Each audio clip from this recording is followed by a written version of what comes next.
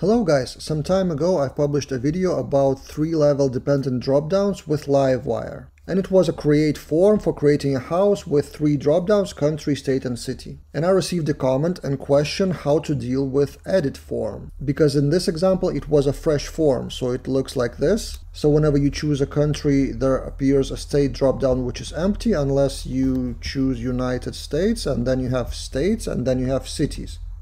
And that works pretty well when you have the create form, and in the Livewire component on the GitHub, it's all kind of empty states. So empty states and cities, country all, and then on the update of the country or state, we refresh the dropdowns and show them. Now how to deal with that in edit form? For example, you want to edit the house and you have the city ID. How to show those 3 dropdowns with correct countries and states and the city selected. And this is how it works now, the updated version.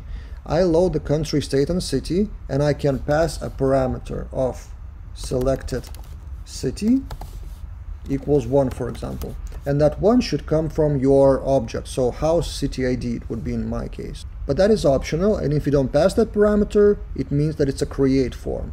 Otherwise, in mount method we have this. So selected city is null by default, and by default we load the same empty states, and we also have a new variable called selected city. And then if that selected city is not null, then we load that city from the database with state and country, and both of them are belongs to relationship. So in the model you have city belongs to state, and then state belongs to country.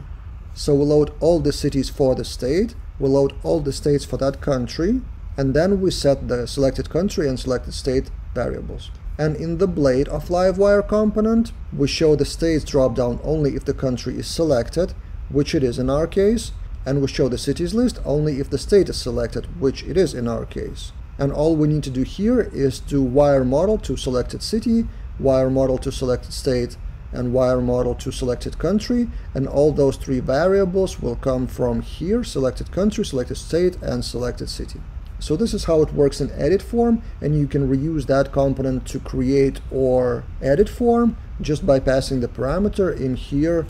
Without parameter it's a create form, with parameter it would be edit form. And this is the visual result if we refresh the page. With parameter 1, as you can see, we didn't load the country or the state, but they are suggested automatically: Alaska and United States, and they come from the selected properties from wire model. As I said, I will push that code to the same repository, the link is in the description, and if you have any more questions about Livewire or different topics, shoot in the comments or shoot me a personal email and I'll try to help you.